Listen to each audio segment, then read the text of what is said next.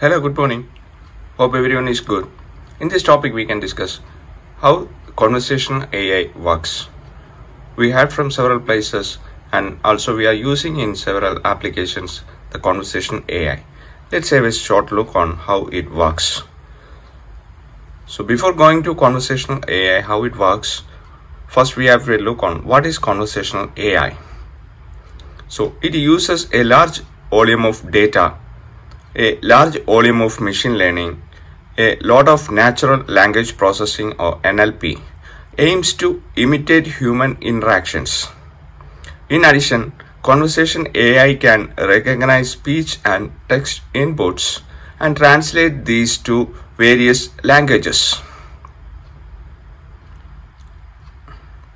So basically it uses four things for the perform of conversational AI. First one is as we saw in this slide, first one is the input generation, then comes the input analysis, then comes the dialogue management, then comes the reinforced learning. So just go one by one. Input generation. Input provided in terms of voice or text through a website or through an application. This comes under the input generation. Then the input analysis. To understand the meaning and apt situation of input through natural language understanding. This comes under the input analysis. Comes to the dialogue management. This comes the output. Is used to create a response that will suit accurate situation to the query made earlier in the input generation with the help of natural language generation. This comes the dialogue management, and it is used to filter the response based on the analysis how conversational AI did. This comes the reinforced learning. These four parts together works together for the conversational AI generation. So this is the base for using everywhere for conversational AI.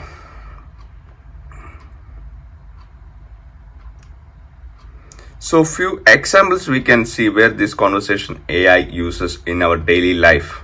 Suppose for a faculty question or a general repetitive questions in insurance field, in HR also they are using for the employees onboarding, etc.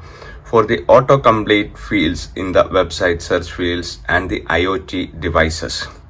Here also it is an AI used here. While I used for the autocomplete, it is in this PPT. It used the picture of a automobile. It is entirely different, a small fault of the AI.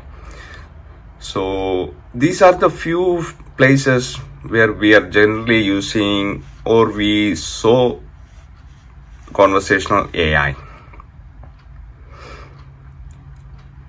This autocomplete fields mainly we may or already everyone is familiar about these autocomplete fields. If we search some in Google Map or Bing, etc., whatever the search tool available in the browser, there we see the autocomplete fields. In the insurance for the general queries like inquiry about the new insurance or premium, whatever it is, there also we have see the conversational AI. And it next level it provide to the human assistance. In HR as well, for the general queries of the onboarding an employee training, updating of employee informations for the new employees not familiar about all those things. There also we can use we are familiar with the conversational AI. So basically, what's the advantage of the conversational AI? This conversational AI can reduce time. That is one main advantage, and improve cost efficiency. This is the second important advantage comes into the corporate world. And also for the repetitive task or queries from the employee or from the customer support, of course, free up more human resources to focus on more customer employee interactions. It is not replacing humans. It is also assisting by the humans. So thank you for watching. This is a short video about the conversational AI. Have a nice day. Thank you.